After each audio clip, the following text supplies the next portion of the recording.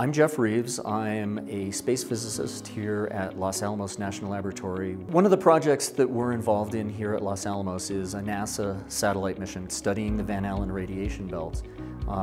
And it's really changed our whole view of the radiation belts. There are two radiation belts, an outer belt that's very dynamic and very large, and an inner belt that's small and pretty static. Understanding the radiation belts helps us ensure the national security mission by making sure that the satellites that we depend on are working the way that they should, are reliable, and will continue to provide that information. But one of the things that the Van Allen probes has discovered is that at these really high energies, actually what we thought was that inner belt probably wasn't really inner belt radiation belt electrons.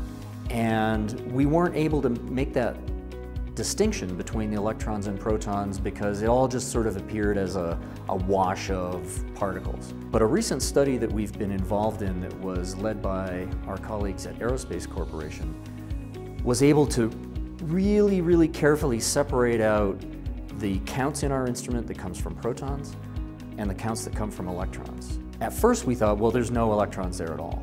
But then you look really carefully and you can see that, all right, mostly it's protons, but there's just a very few electrons. And so I liken it to looking at a rainstorm and trying to find the few snowflakes that might be happening just as the temperature gets near freezing.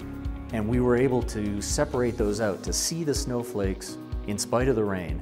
It does make a difference whether there's nothing there or whether there's just very faint signals. And if we can pull out those faint signals, then we can start to understand the physical processes that are affecting those rare electrons in the inner zone.